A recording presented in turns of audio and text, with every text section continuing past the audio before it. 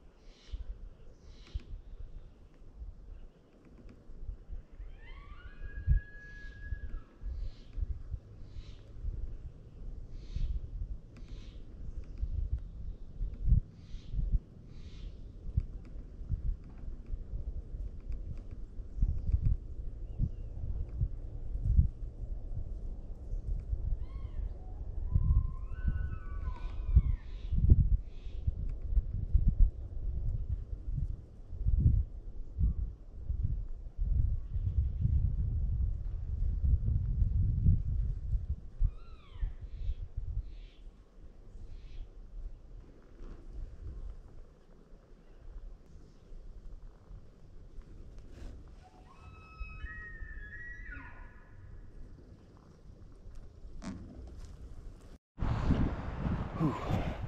All right, so it's day 6. Brother killed day 1, so that's pretty cool. So took a day off, at least a morning hunt, so he can get his stuff taken care of. I had to take a day off, go home, do some concrete, back in it. Now it's pretty nice because all the weekend campers are out of here, so finally, you know, we can move around and we're not listening to music and side by sides and shots going off at 6 o'clock in the morning and chaos. Problem is, it's still warm. Today there's supposed to be like a pressure system coming in, so I'm hoping it's going to cool it off. But these guys were ripping Thursday night, just screaming. Since then, it's just been nothing. So this morning, we got on a 6x6 in the dark, tried to stalk on him. It turns out he was on the other side of the canyon. So we ripped around, got on the other side, got eyes on him. Decent 6x6. Of course, what did we do? We pushed him back to the side we were on before. So now we're back over here and trying to figure that out. I don't know. It's like 9:30. I think he might have bedded down. That's pretty cool. All along back here, if you kind of see the water, it's a lake back there. And all along this ridge line behind me is just bed after bed after bed. So it's pretty cool. But I don't know. We're having conversations. I'm not sure if the route's really going just yet. I mean, it started, but I don't know. It's just not, certainly not what I would have hoped. So, anyways, we'll update. So, we'll see what happens.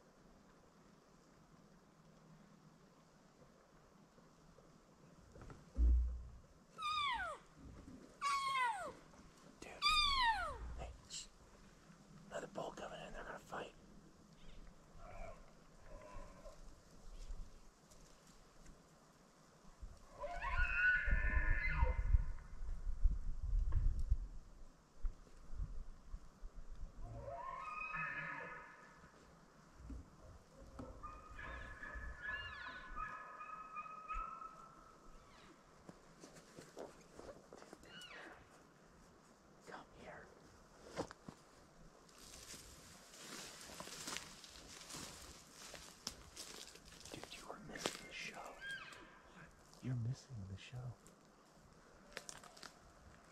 Dude, stop. They're both of them. Don't call. Both of the cat bulls are on the inside there. The big one turned and ran when that other one challenged him. Turned and ran. The other one came across on the right and charged into the freaking trees after him. Dude, that was awesome. Hear him? He is running. Is this hunting? No. One cow came down.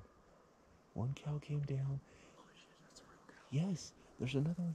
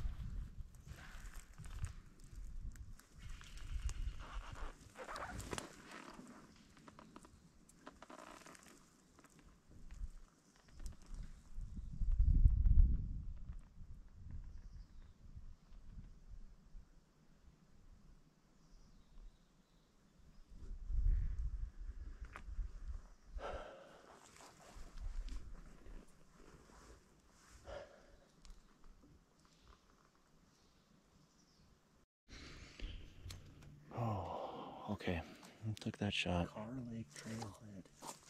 Not comfortable. Car Lake Trailhead. That's way off, dude.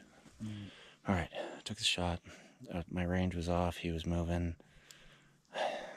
Same problem I've had in the past. I should have muted. I should have done something, but got him to stop. But it's my only. It was my only opportunity that I've had, and it's like what, day 10? 10. It's exactly what happened to me last time on day 10. So, but we can't find my arrow, and so we're looking, because I'm like, I hate, the worst thing that I don't like is hurting and damaging an animal. But we're searching, and I got blood here and here. I got some more blood. Looks like here. So, looks like I did hit him. I was not confident with that shot, which, because the range was off. I had the trees at 30, so I put my 40 pin because I knew he was behind him.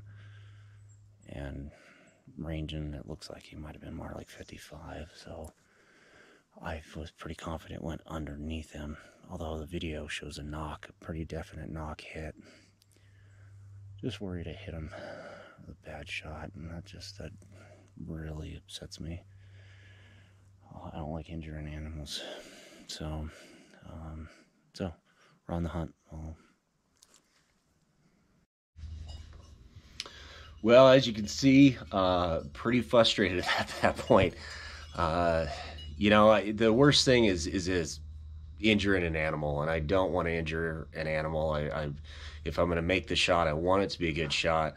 I thought it was at the time, but again, I've made this mistake in the past. I've shot an animal moving. I've talked to buddies about this, throwing out a little mew, some noise to get them to at least stop. Hey, take a look at you, and let it go. You know what? It's as much as what was going on at the time, the excitement, the rush, I didn't do it. I took the shot. So I was pretty disappointed in myself that I did that. This is now my second time doing that. I was successful the first time, and I recovered my animal, but it took me a while. So that was first mistake on my part. Then comes second mistake. How quick do you push the track? Talked about this in part 1. Yeah, we made that mistake. I pushed too quick. We started a track on him pretty quick. We had decent amount of blood. It was making me feel a little bit better. Okay, maybe my shot was a lot better than I thought.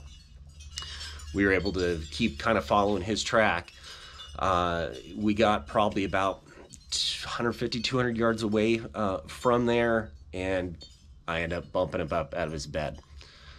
This is why a lot of times we talk about it. It's like, hey, if you're not happy with that shot, you're not really sure, you know what, let's sit down, let's have lunch, let's just take a break, let's give it an hour, 2 hours, 3 hours, whatever we think is appropriate, and then start a track. They'll go bed, and they're gonna, if it's a decent kill shot, they'll die. Give it time. The worry is you bump them up out of that bed, and now you probably eliminated any track possible because they've laid down and they've clogged up that wound just inadvertently by laying on the ground. So soon as we bumped him, I couldn't see where my arrow was on him, if my arrow was still in him or not. I couldn't see blood on either side of him. I wasn't really sure. He was kind of running away from us, and I say running, he was jogging up the hill. You know, we obviously scared him. And so at that point, it was like, all right, stop making the mistakes. We're gonna hit the pause button. We GPSed it. We got ourselves hiked out of there. And I said, you know what, we're gonna just go grab more help. So we immediately ran, started making phone calls, grabbed the rest of the family, said, hey, we need to get back out there. I need more boots on the ground to help us track, because I knew this was gonna be difficult. So it took us a little bit. A few hours later, we get back out there, we start a track. We start what I think is the most obvious spot is where we last saw him, but guess what? Not seeing any blood. We're not finding his tracks. We're not finding any evidence of him.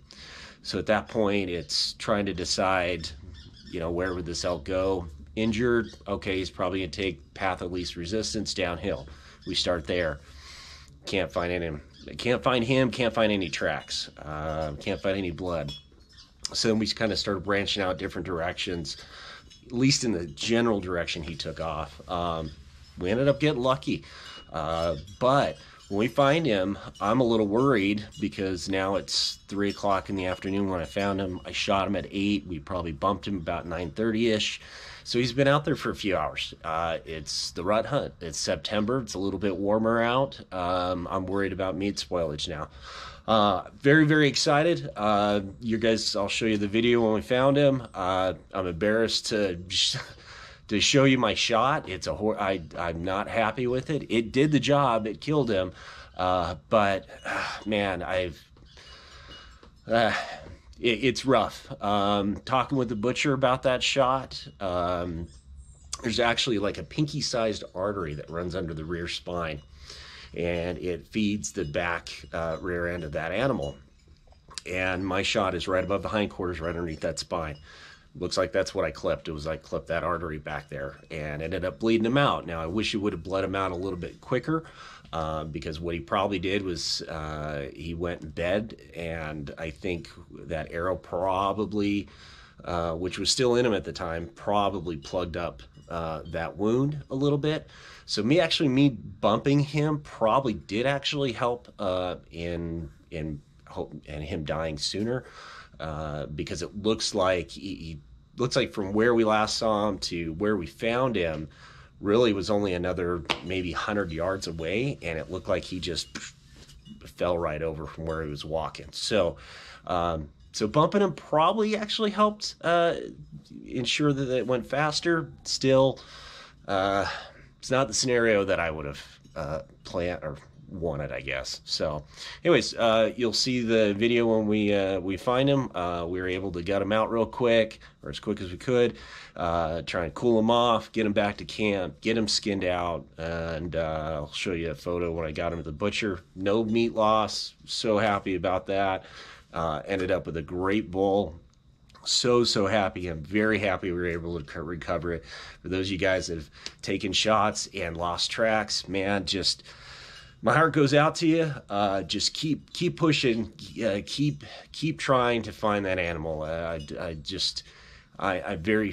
feel very passionate about it. If you shot something, man, just keep going and keep trying to find that animal.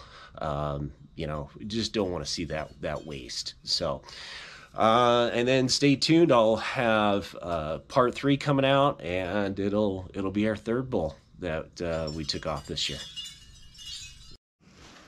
Well, we got him. Found him. Horrible shot. Horrible shot. Oh, man. Almost spined him in the rear, but...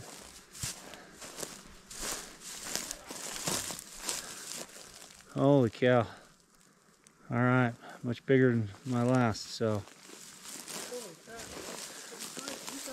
Bob.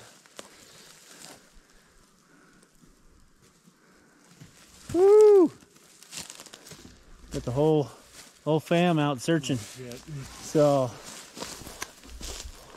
all of them out searching. Woohoo, buddy. 6 by 6. Yeah. He's broke on his 1, 2, 3, 4, 5, 6. Yeah. Broke on his. I think when he wall. fell. I don't know. No. That was Bob. Yeah, he's like, I'm just gonna go walk around. I'll find him. Joe, you shot him in the ass again. I shot him right in the same spot. It's so bad. Oh my gosh. I gotta stop shooting animals moving. How does that work? I don't know. Damn, dude. I don't know, but we're gonna got some cleaning to do, because man, he's ripe. All right.